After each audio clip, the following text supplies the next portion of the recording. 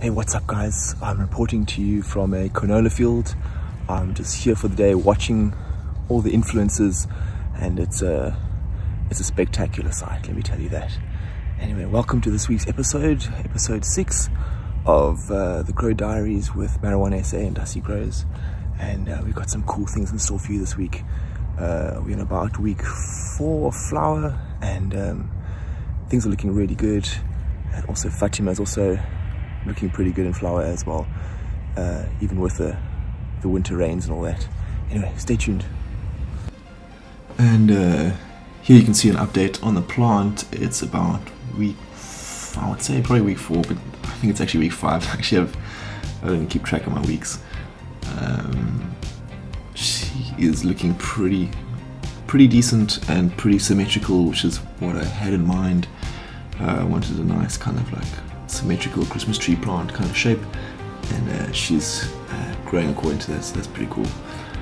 And the cover crop's starting to get a bit aged, but I'm quite impressed with this strain. She's pretty dense, and it's quite early to see this frost there starting to appear, so I'm really excited about that. Phil Collins also always there in the background there, doing his magic.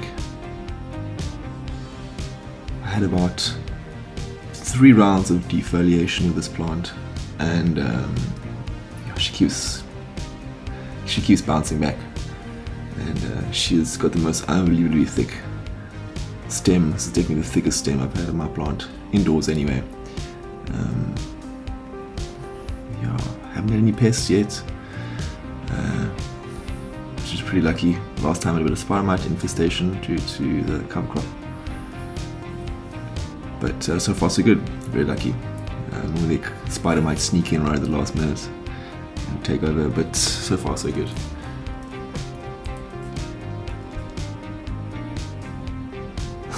Having to use another LED light as this grow light makes it quite difficult to do the white balance for recording.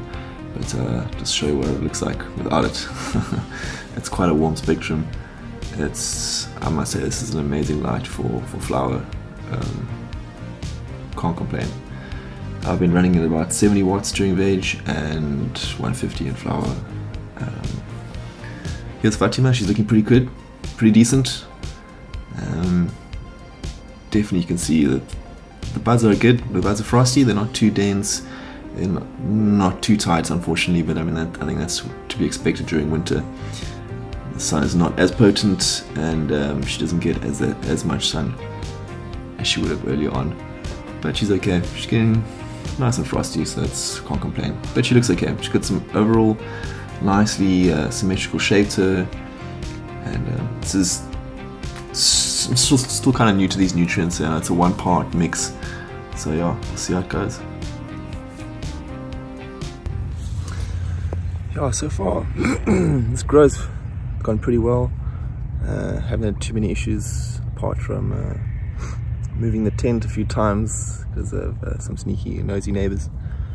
There was this one time last week where I was boiling up some bone meal just to try something new, and then I watered the plant with this boiled bone meal, and then a few days later I saw there's some white patches on the leaves there. Yo, I got into such a panic, but it was just the bone meal, so I thought it was powdery mildew, so it's got a bit of a fright.